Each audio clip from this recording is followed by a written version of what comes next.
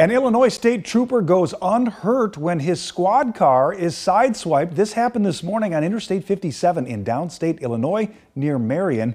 ISP says the trooper was inside his car at the time. He was reportedly finishing an inspection on a semi when he was hit by a Dodge Durango. The driver's side door and mirror were hit.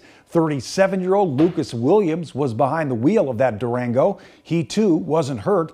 Williams was issued a ticket for a Scots law violation. So far this year, Illinois State Police has had 10 move-over law-related crashes.